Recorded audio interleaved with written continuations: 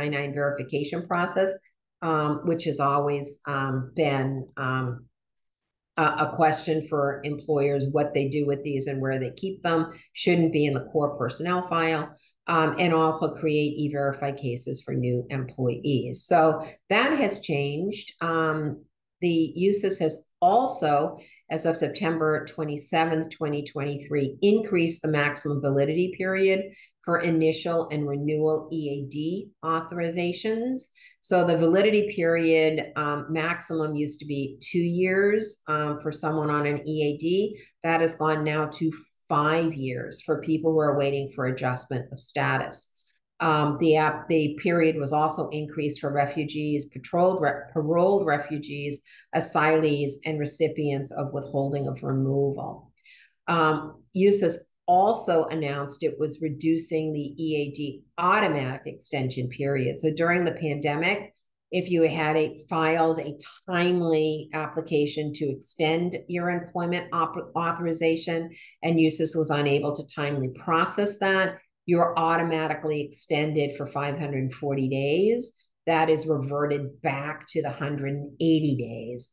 The change is not retroactive. So if your application was pending under the 540-day period, you still get the 540 days. So why are they doing this? Well, they are hoping that the 5-year EAD validity process is going to reduce the number of 765 applications that it receives, so they will have less work with a longer period and may be able to be more timely.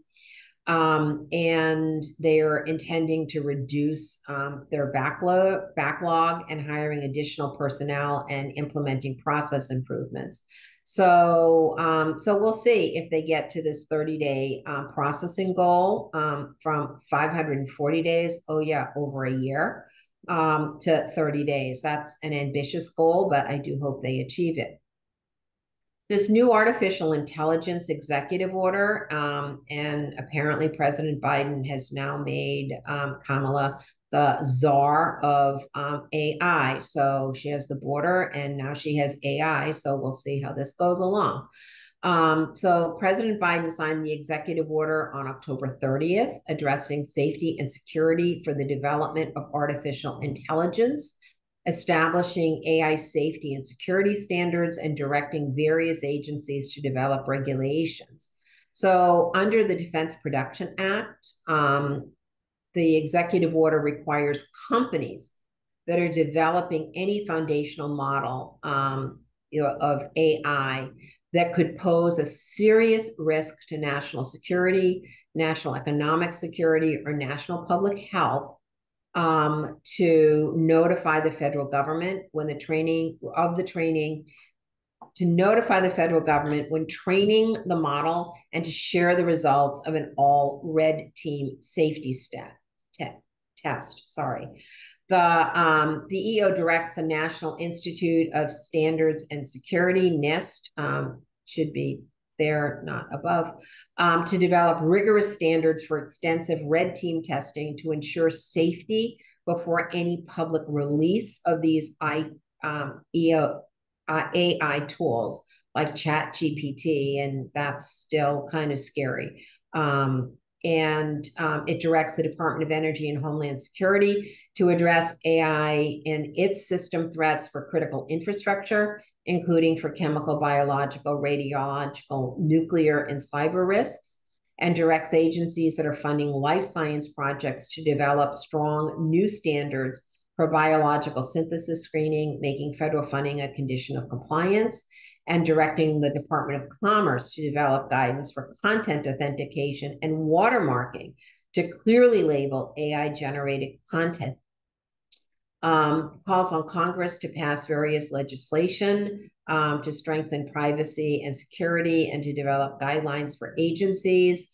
Also, efforts on DEI that will apply guidance for landlords, federal benefit programs, federal contractors, the criminal justice system. So this executive order really is trying to get into the meat of a lot of the dangers of artificial intelligence, and also to study the principles for addressing worker displacement, labor standards, workplace equity, data collection, labor market impacts. So we'll see what happens, because this technology clearly is out ahead of any regulation.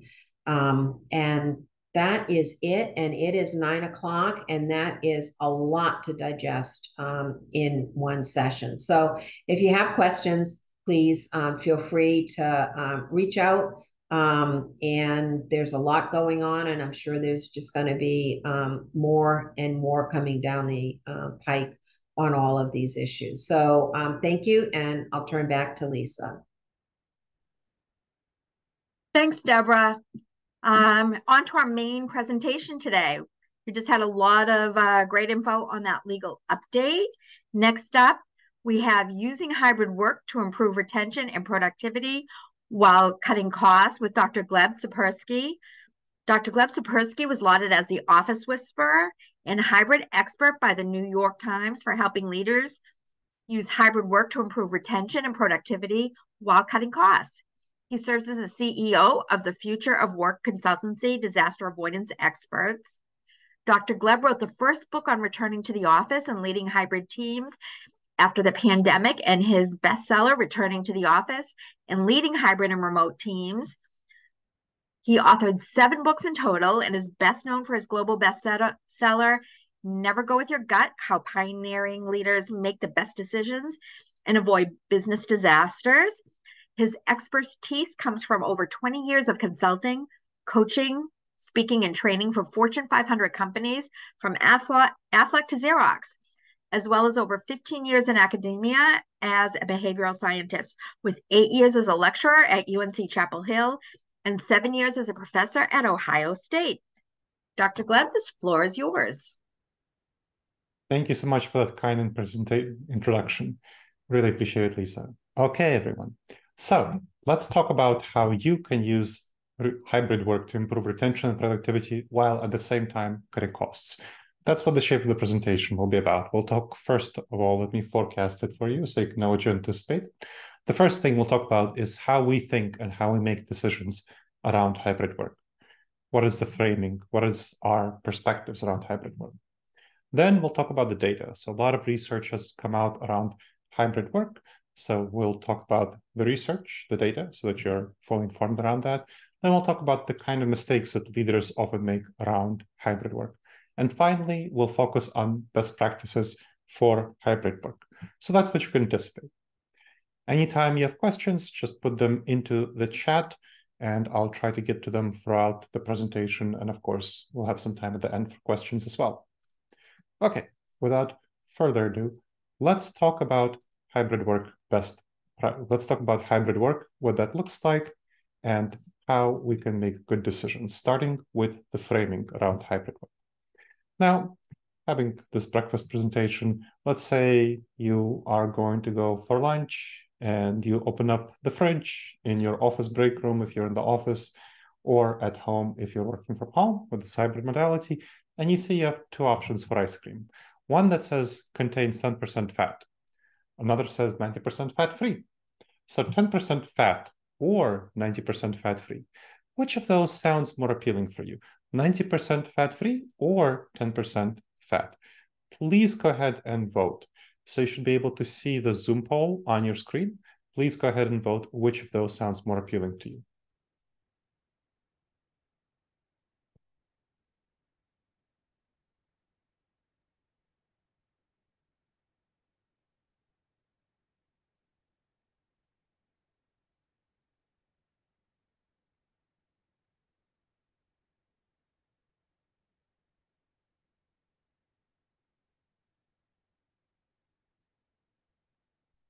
I see most folks voted. Let's give 5 more seconds for those who didn't vote yet. Please go ahead and vote if you didn't yet.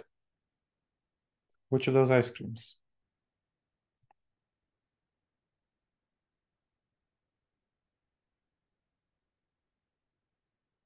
Okay, so we see the vast majority of us, over 80%, would prefer the 90% fat-free. Under 20% would prefer the 10% fat. But if we think about it, 90% fat-free by definition means it's 10% fat, right? And 10% fat means by definition it's 90% fat-free. However, we clearly have a preference, right? There's very, very obviously and clearly a preference. So what's going on here? Why do we have this clear preference? Well, it's due to a way we think, a way we perceive information called the framing effect. How the information is framed for us, how the information is presented to us, fundamentally determines how we think about it and what the kind of decisions we make about it. So that is very important for us to realize. And thus, it's critical for you to think about what is your framing? What is your company framing? What is your leaders framing around hybrid work? The typical way that I see leaders framing hybrid work is a loss. In fact, there was a survey that came out about 10 days ago from KPMG, the global accounting firm, which showed that of all companies that had 500 plus million in revenue, 64% of CEOs would like to go back to full-time in-office work by 2026. So that's their aspiration. By 2026, they would like to go to full-time in-office work, and they see hybrid work as a loss, as a big problem. And they don't see it as a disruption, as an opportunity. If they saw it, reframed it as a disruption, they'd see it as a great opportunity. And if you really want to think about hybrid work as a major opportunity to improve productivity and retention while at the same time cutting costs. And that's what allows smart and savvy leaders to seize competitive advantage. And that's where you want to be, focusing on competitive advantage. So watch out as part of doing so. Leaders really feel uncomfortable with hybrid work and need to watch out for putting personal comfort ahead of the bottom line. You need to put aside default assumptions, habits, and preferences and focus on business objectives and outcomes rather than what might feel personally comfortable to you. And that's part of doing so is what we'll talk about is overcoming decision-making cognitive biases on the future of work and integrating best practices on innovative work arrangements. Now, let's talk about the data on hybrid work. But before we talk about the data, let's do another brief poll and see what kind of working style is the preferred working style for people on this video conference call. Do you prefer to be fully remote, 1 day in the office, 2 days in the office, 3 days in the office, 4 days in the office, or full-time, 5 days in the office?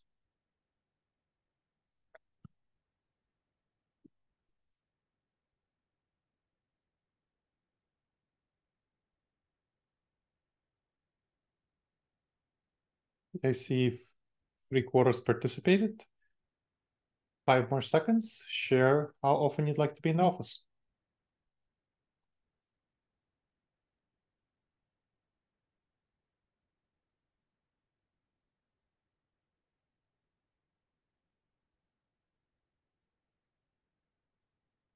Okay, so we see that full-time is, who would want to be full-time 5 days a week in the office, is just over 10%, so 12%. Fully remote we see is about 20%, so definitely more. And then the plurality would like to be hybrid, so 38% would like to be some kind of, I'm sorry, not 38%, 68% would like to be in some kind of hybrid modality. And the hybrid modality that's most popular is 2 days a week in the office, followed by 3 days a week in the office. So clearly, most people would like to be in the office less than half the work week. Okay, so let's talk a little bit about what broader surveys show. I took major independent surveys by organizations like the Society for Human Resource Management, Gallup, Harvard Business School, that don't have any particular stake in outcomes. They show that 75 to 85% of workers don't want traditional office-centric work, depending on the survey. And here we see that on this, the people on this conference call, only 12% want traditional office-centric work. And we're talking about remote capable workers, which all of you are. 25 to 35% want full-time remote work. And this is, again, comparable to the people on the call, just a little bit higher. Of people on the call, 20% want full-time remote work. And 40 to 55% would leave their job if forced to come in full-time. So a lot of people, of course, don't want to be full-time in the office. And that's a problem for the CEOs who want to get for the 64% of CEOs who want to get everyone back into the office full-time by 2026. Over 70% are less likely to leave if offered substantial remote work. And I think this probably resonates with the folks on this video conference call based on the results of the survey. Now, we know that remote employees, hybrid employees, people who are working in a hybrid modality, so employees who are hybrid, working at home, tend to be more productive. Over 55% report higher productivity, 15% report lower, 30% report the same, self-reported.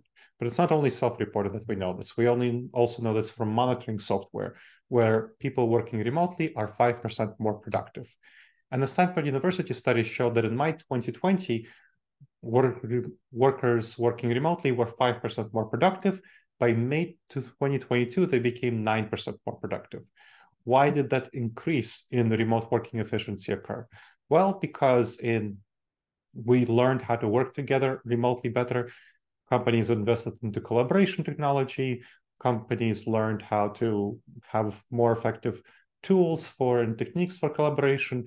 People invested into their home offices, so they were able to work at home better than in May 2020, which was just a couple of months after the pandemic and all the major shutdowns. And it's not surprising that people would be more productive working at home, at least in their individual tasks, because at home, people can be much more focused and much less distracted by others working around them. That's a major reason why they're more productive. And of course, they don't have to do the commute. And we know that people are willing to devote something like about 40% of the time that they would have spent commuting to their work. So they are actually spending more time working when they are working from home.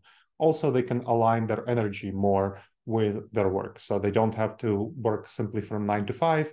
Some people are morning doves and they prefer to wake up early and do some work in the morning.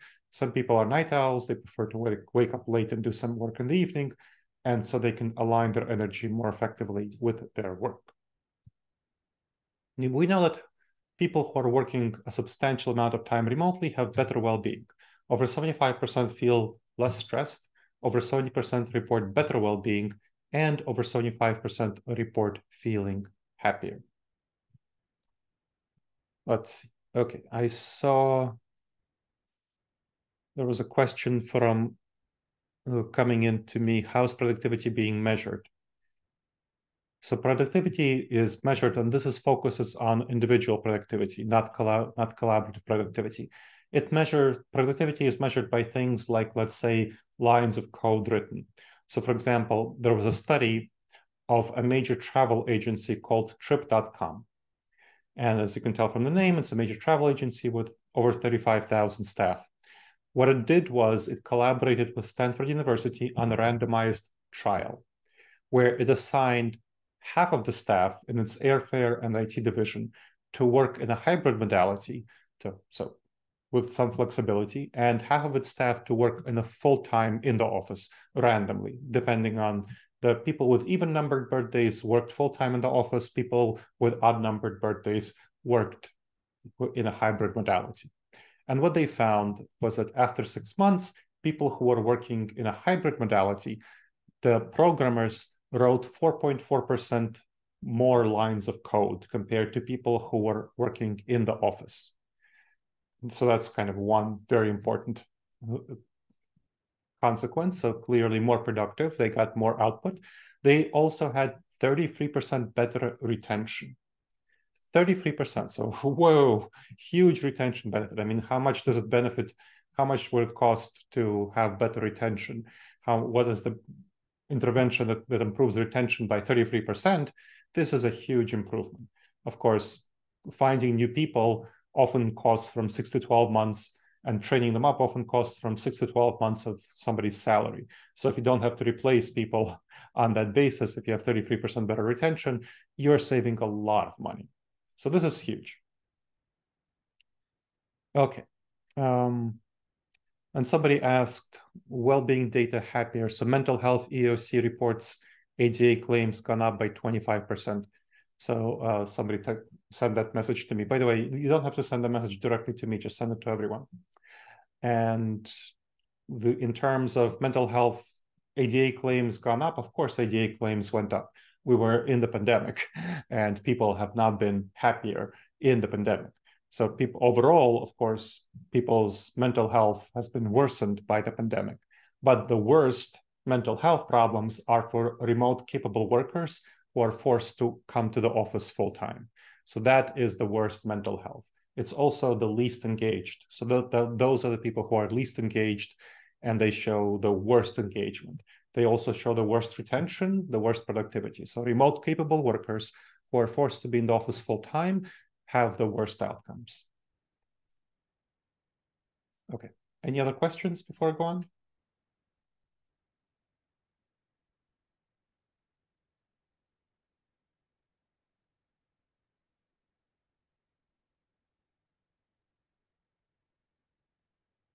Okay. Don't seem to be any questions. Let's go on.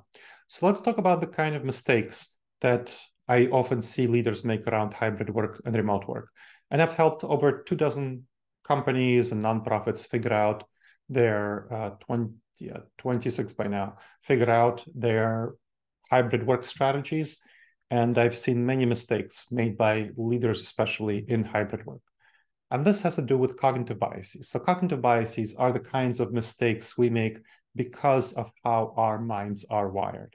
So our minds, unfortunately, are not wired for the modern world to connect as small squares in a Zoom screen. That's not what our minds are wired for. They're wired to be in the savanna environment, in that ancient savanna, when we lived in small groups of 50 people to 150 people, when we survived due to the fight or flight reflex, and when our environment was very precarious and we really didn't want any changes. Any change was going to be dangerous. And so whenever there was a change, there was a strong push within us internally to get back to the previous status quo. And it's understandable. It's that environment didn't change. It was only the major changes were spring, summer, fall, winter. So it was good to get back to a status quo if the situation changed. In the modern environment, we have many more disruptions. We have the disruption, let's say, the rise of the internet and the rise of smartphones, the rise of virtual video conferencing technology, the pandemic, the rise of generative AI, which we just talked about with the executive order and how that will play out, who knows? And of course, the rise of remote work. But many leaders are not prepared to adapt to this new situation just because of our intuitions. They're comfortable with the status quo, and they're really pushing back to the previous status quo, like we hear from those leaders, the CEOs of those companies that KPMG reported on.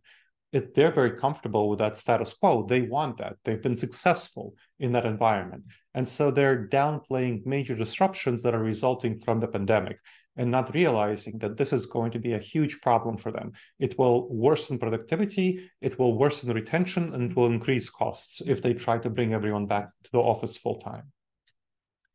Another problem is called the empathy gap. In the Savannah environment, it was important for us to empathize and understand and appreciate the emotions of those from our tribe who had our predispositions and values, and to oppose those, to be hostile to those, to underestimate the emotions, not value the emotions of those with other tribes, people who didn't share our predispositions. So there's a tendency to underestimate the emotions of other people's decisions, like the desires for flexibility and well-being after the pandemic.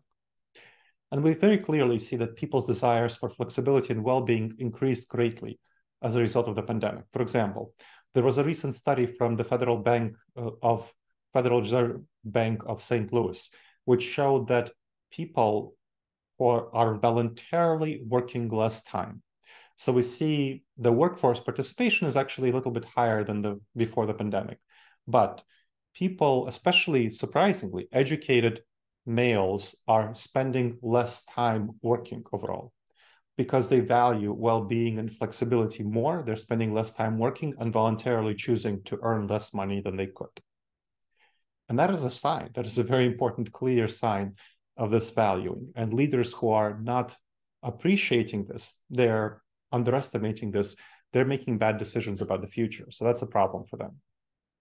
And finally, functional fixedness. Functional fixedness. You might have heard about the hammer-nail syndrome, where there's a hammer, everything looks like a nail. Well, when you perceive one right way of functioning, when you learn how to lead in one setting, when you learn how to manage teams, how to collaborate together, how to innovate, you will tend to try to apply that to all contexts. So you perceive only one right way of functioning, and there are many leaders who transposed office-based culture, office-based ways of leading, of managing on hybrid work and remote work. And that is a huge problem because you really need to have different ways of functioning, of leading, of managing teams, of collaborating in hybrid and remote settings. So there's a failure to adapt strategically to the new reality in which we find ourselves, and an effort to go back to the previous reality, which circles back to the status quo bias, but this is a different issue. So these are the three biggest cognitive biases. And I'm curious, thinking about these cognitive biases, which of these do you think would be the biggest problem for your workplace? Please go ahead and vote.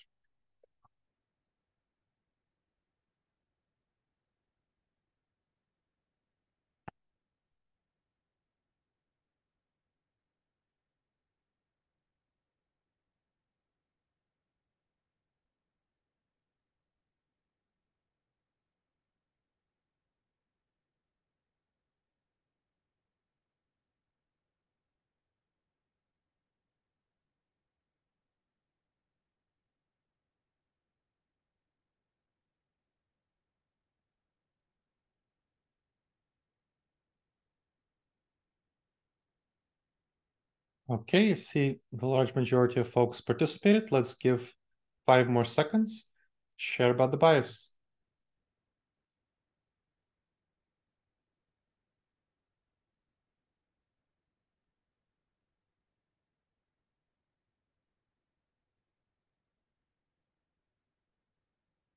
Okay, so we see that functional fixedness is the biggest problem as identified by the attendees, followed closely by a status quo bias, and then a little bit further is the empathy gap. So good, identify these problems and bring back the information to your teams so that they know about this and can start addressing them. Great. Okay.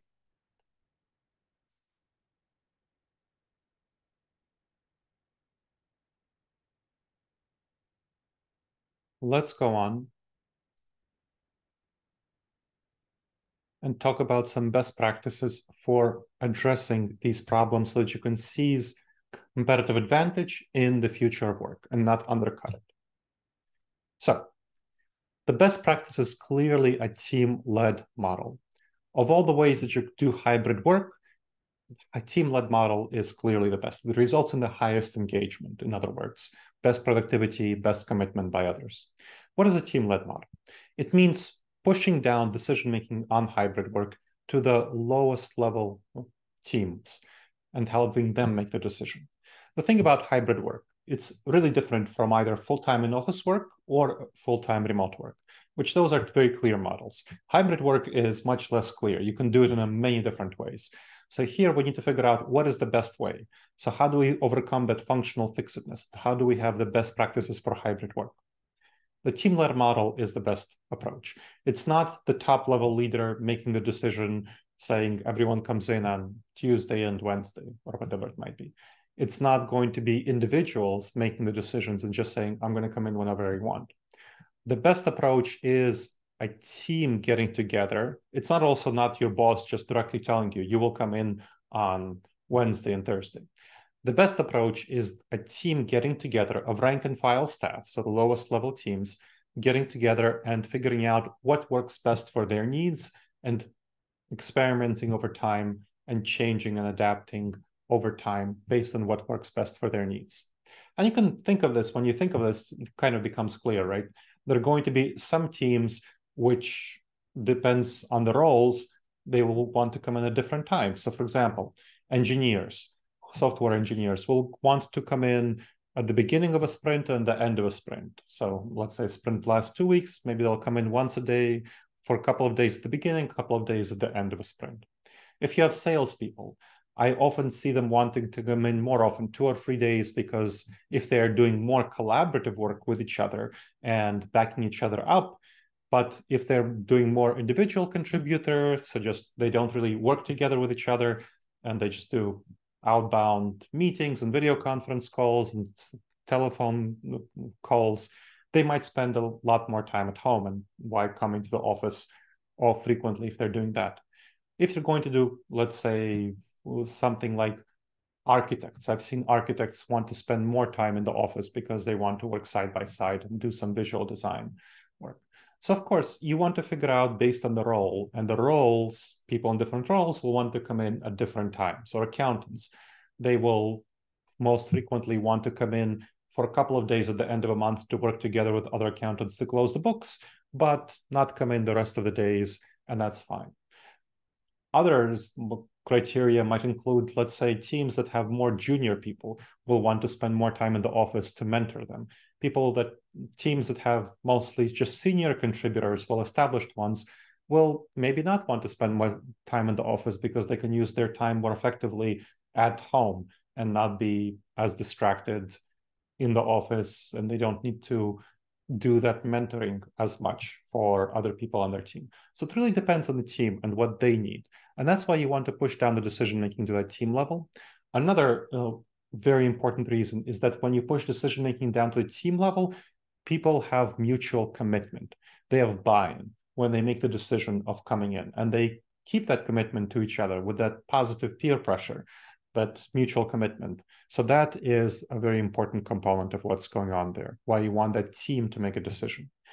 And what I see is that it's going to be hybrid first for the majority of team members, and maybe a minority are going to be remote. So hybrid employees on average will come in 1 to 2 days in the office, but again, varying widely depending on the situation.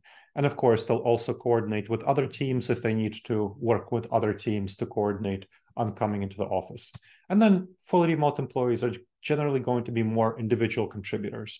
And also people in IT definitely have more of a desire to work in the office. So on this video conference call, I did the poll and only 20% of the people want to work full-time remotely. Yesterday, I presented to an association of IT professionals. Over 50% of the people, no, exactly 50% of the people wanted to work remotely. So full-time remotely. And you want to adopt best practices for hybrid and remote work arrangements. As part of that, you want to provide training on effective hybrid work, what to do at home and what to focus on in the office. This is a fundamentally important question, which many people don't get correct. So what do you want to do at home? You want to do your individual head-down work, focused work, report writing, coding, analyzing. Those are better things to do at home. Then your asynchronous communication, your email messages, your Microsoft Teams messages, Slack messages, better to do at home. No need for you to do your individual work in the office. And then video conference calls, phone calls. There's no reason to come into the office and distract others when you're in a video conference call or be distracted by them. However, the things that you want to do in the office are more collaborative tasks that depend on more especially synchronous collaboration, more intense forms of collaboration. So let's say you want to make a decision. It's important to be collaborative and to build up trust when you're making a decision. And it's important to have full body language, read each other's body language, read each other's tone of voice, nuance. That's definitely better to do in the office. If a leader wants to convey strategy to their team members as part of this in more intense forms of synchronous collaboration and wants to see what people think about the strategy and get some feedback on it, that's a good thing to do in the office. So having that back and forth. So that's kind of group activities. One-on-one, nuanced conversations. Most of these, of course, are fine to do virtually on video conference calls, but for more nuanced forms of conversation, like about performance evaluation or about resolving conflicts, those you definitely want to consider doing in the office because it's better to have full body language and building up trust in those settings. Then, so that's two. Then socializing and team bonding, definitely better to do in the office for most people. People feel more engaged with each other if they do socializing and team bonding in the office. And that's free. And finally, mentoring and on-the-job training, onboarding, those are things that are best done in the office. Junior people, it's very valuable for them to build up relationships in that in-office environment and to build up trust, because in order for effective mentoring, they need to have trust in order to ask quote unquote dumb questions and to acknowledge vulnerabilities and an ability to do something. That's very valuable. So those are things that are better done in the office. And you want to train people on that, and you want to manage people around that, and you want to set up formal programs around that. And you want to do effective virtual communication and collaboration. So many teams, so many organizations did communication collaboration training before the pandemic, and I'm shocked by how few do effective communication and collaboration training in how to do them virtually, because of course it's much more difficult to do hybrid and remote communication and collaboration, but so few people, so few teams do those. Now, I want to share with you an example of someone who adopted this team-led model approach.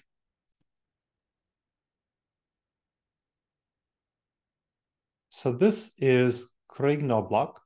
He is the executive director of the Information Sciences Institute, which is an artificial intelligence and cybersecurity institute at the University of Southern California. There's over 300 staff.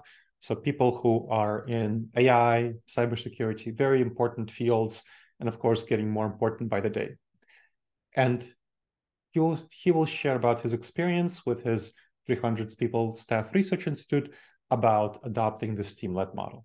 Gleb Tsibursky came to my attention sometime back during the pandemic when I was planning to have our research institute follow the standard path that all the big corporations are following. So Apple and Google were announcing plans to have people come back 3 days a week. So I thought, that seems like a good plan. So we actually sent out a message, said, okay, starting this date, everyone's coming back 3 days a week, and then can work from home 2 days a week. And then I saw a video that Gleb actually, a video talk that Gleb actually gave for IEEE that really actually changed my mind about this. And it was a video about hybrid work and how important it was to actually embrace it. And one of the things I was impressed in the video is that all these interesting ideas about how to make hybrid work more effective and stuff. So I signed up for a meeting with Gleb and learned quite a bit more about how to do hybrid work well. And so Gleb has come on as a consultant for the Information Science Institute and has been really helpful in terms of putting us much more in a leadership position in terms of figuring out how to do hybrid work. So we changed our policies. We are much more flexible about who can work at home and allowing people to work from home, whatever makes sense with respect to their supervisor, creating spaces in people's home offices, figuring out how to onboard people in a way that, when people haven't met in person, that is more effective. So I think he's been incredibly helpful in terms of really transitioning us to be sort of a lead in how we manage hybrid work at the Institute. So it's been incredibly useful with all of Gleb's advice, and I appreciate all the help he's given us with respect to moving forward with our hybrid work plans.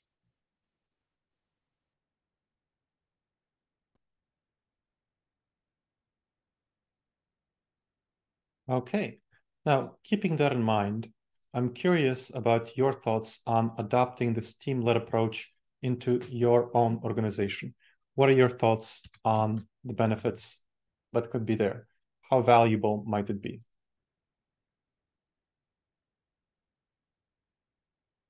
And something that I forgot to mention is that Craig Knobloch, in terms of what it means to be a leader in hybrid work, the New York Times wrote up a major article about their hybrid work model at the Information Sciences Institute. So I put it into the chat. You can take a look at that and their success in hybrid work. So what that means.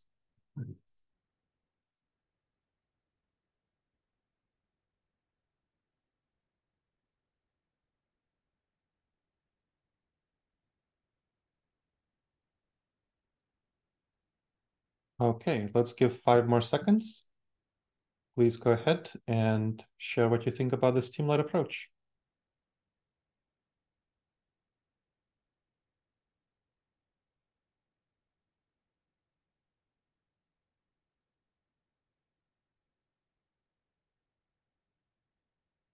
Great, so over a third would find it highly valuable. That's excellent. And the large majority of the rest find it moderately valuable.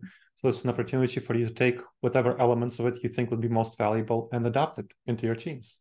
Great. Okay. Let's go on to talk about some more specific techniques within this broad model. One is technique that has to do with collaboration. So I got a question earlier about how do you have effective collaboration when you're working in a hybrid modality or in a remote modality? So there's a way to address this issue through virtual co-working, which is a way of replacing the in-person co-working that you would do in an open office or with cubicles with a video virtual form of this co-working. So you work alongside your team members on a video conference call. So that's what it means. Everyone, it's a video conference call, much like this one. You dial into it. It's for fully virtual teams, for everyday or hybrid teams on non-office days. So you sign into 1 hour video conference call, and you start just by sharing the project on which you'll work during this time. So take 10 to 15 to 20 seconds, everyone goes around, and this is for a 6 to 8 people team, those rank and file teams. So just share what you'll work on, and then you turn off your microphones, you leave your speakers on and your videos option. So I see most people here have their videos on, some people don't. It just depends on your preferences. Then you work on your individual tasks. This is not for collaborative tasks. But once you have questions on your task, or you have innovation ideas, or you want a problem to solve, you turn on your microphone and share. And what I generally see people do is that they save their work, the time that they spend for this time, they save work on which they might have questions for other people.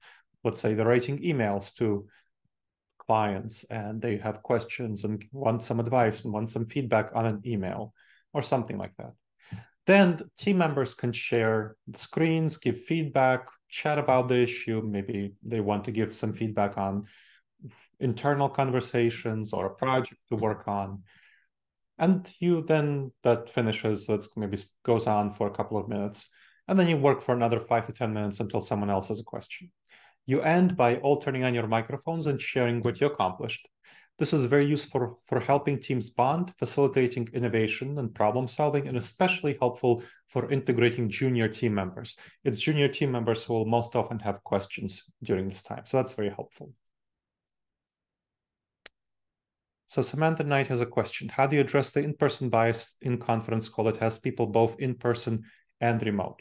So for this video conference call, it wouldn't be a problem because everyone would be signing in from their laptop. Even if they're in person, they would be signing in for a video conference call if they happen to be in the office. And generally speaking, again, if you're adopting a team-led model, you would only have people who are on a team coming into the office on the same days. So you wouldn't have problems in this. It's for a team, and having people in the office would be, if everyone's in the office, you don't need to do this.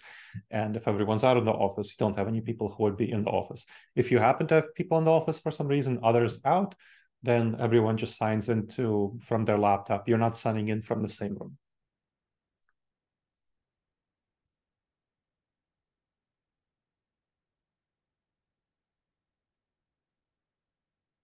Now, what do you think of this approach for your own needs? How valuable do you think it would be for you and your team to integrate this technique into your workplace? Please go ahead and vote.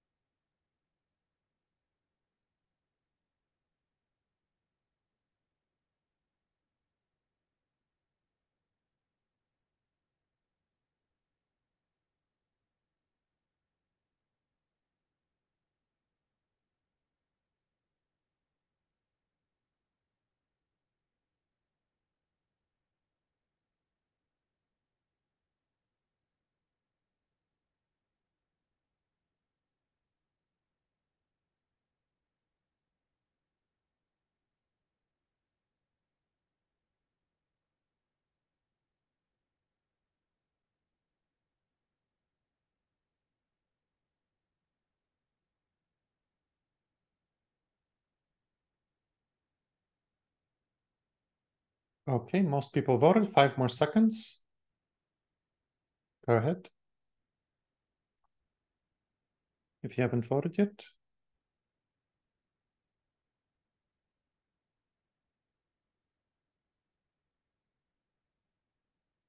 Okay, great. So we'd find that just under a third, it's a little bit less popular than the team-led model. Just over a quarter and under a third find highly valuable, then over half would find it moderately valuable. So great, take the aspects of it that you would find valuable and go ahead and adopt them however you'd like. Great.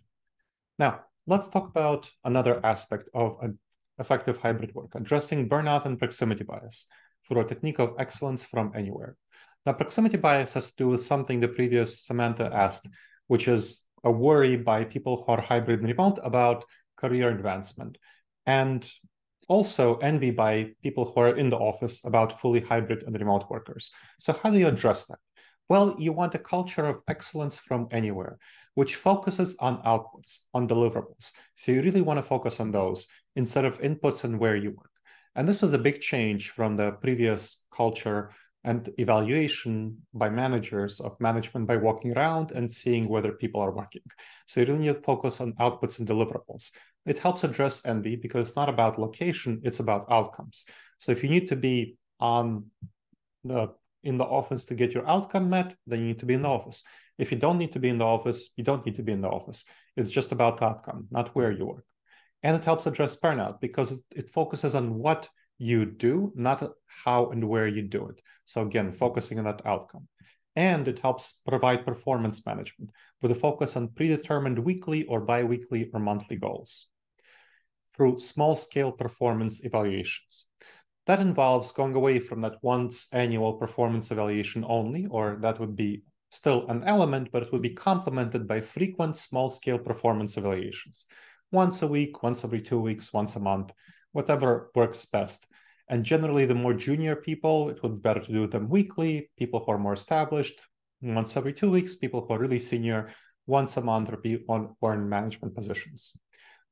It's really helpful for team members to know where they stand and giving them psychological safety, which of course improves their sense of connection to the manager, and that improves their retention and career growth. And it prevents hybrid workers from overworking due to burnout and having burnout due to anxiety around their place. Now, what that means is that at your one-on-one, the team member and the supervisor agree on 3 to 5 weekly goals, which you tie to your broader KPIs, OKRs, whatever you happen to use. KPIs is key performance indicators, OKRs is objectives and key results. Now, the team member, 24 hours before the next one-on-one, the team member sends the supervisor a report on accomplishing goals, solving problems, and a self-evaluation. And then at the one-on-one, the team member's performance is evaluated by the supervisor. The supervisor coaches them on problem solving and then affirms or revises the evaluation and sets goals for the next week. So this is a really useful technique to make sure that you have effective performance management and evaluation in hybrid and remote work, replacing the traditional management by walking around and the once annual performance evaluation. Now, thinking about this, how valuable do you think would be for you to adopt this technique into your organization? Please go ahead and vote.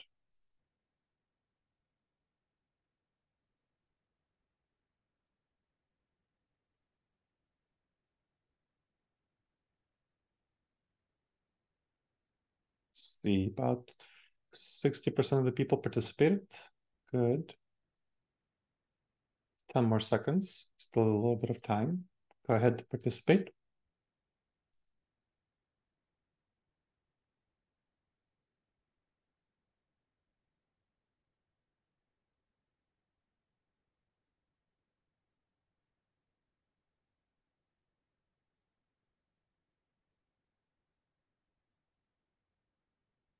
Okay, so we see this is more popular, which is great. So over a third would find highly valuable, and the large majority of the rest would find moderately valuable. Great, so this is an opportunity for you to take it. It's easy to integrate and complements your existing systems. Wonderful. Great. Okay, now let me share with you the key takeaways.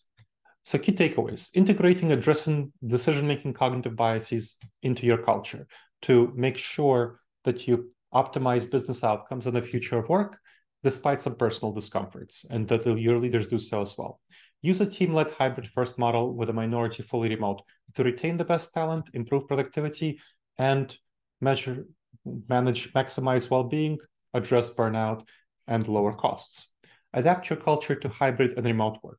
So make sure that you have training on effective hybrid work what you do at home, what to do in the office, and effective communication and collaboration. Integrate virtual co-working for effective collaboration, team bonding, and integrating junior staff, and address proximity bias, burnout, and performance management through a culture of excellence through anywhere and weekly performance evaluations. Now it's up to you. I want you to go out and make it happen, and I'll share the experience of someone who did. I think this will be helpful for you as well. So let me share the screen. So this is Susan Winchester. She's the Chief Human Resource Officer at Applied Materials, which is a Fortune 200 high-tech manufacturing company. It has about over 30,000 staff, and she'll share about using all of these methods in her company. Hi, I'm Susan Winchester, and it's my delight and pleasure to tell you a little bit about our experience with Dr. Gleb. He had a big positive impact at Applied Materials. Our leaders and engineers love data-based, research-based insights, which is exactly what he brings. He hit it out of the park. And he used a team-led process, which was incredibly engaging. He introduced us to a concept he created called asynchronous brainstorming. It was a process that we used with hundreds and hundreds of leaders globally at the same time. We did this during our CEO kickoff session for our strategy work. And in a very short amount of time, we were able to get great benefits. I also love the work he's doing to educate leaders around the power and positive benefits of hybrid and virtual working.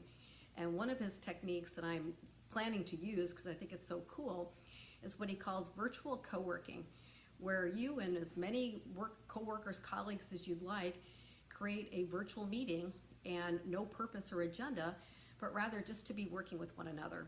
So I highly endorse Dr. Gleb's work. Love him. Okay, great. So I hope that was illuminating, and I'll be happy to take any questions about any aspects of this presentation at this stage. You can put them in the chat, or you can unmute yourself and ask. Oh, I should mention that I'll send you some free additional resources, a copy of my best-selling book, Leading Hybrid and Remote Teams, and a free coaching session for the first 3 claimants. So if you are watching this on the recording, make sure to input the information into tinyurl.com/DAE event. But if you're here registered, I'll send it to you without problem. So again, otherwise, just put in, if you're watching the recording, put in the information to tinyurl.com/DAE event. Okay, let's take a look at the questions. So Mariana, you'll get a copy of my book that has a lot of resources for how to be engaged while remote and hybrid. Anek asks, you know that workers want to... You're welcome, Marina. Anek asks, you know that workers want to work less time, focusing on productivity, doing more work. We're finding increased burnout as a result. Any suggestions?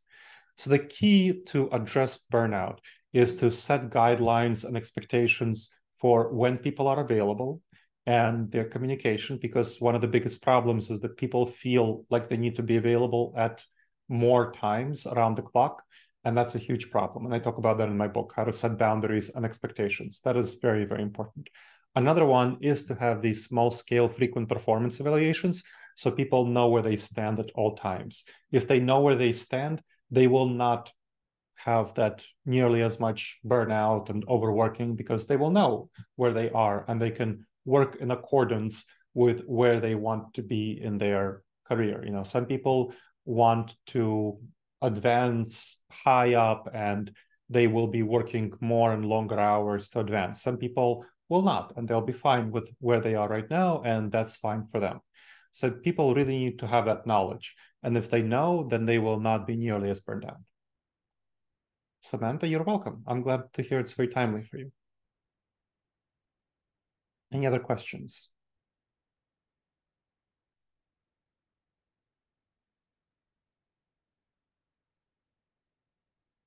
Anek, you're welcome.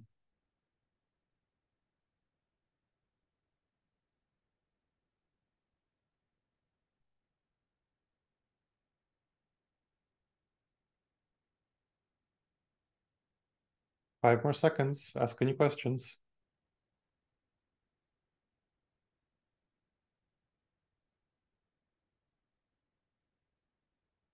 You're very welcome.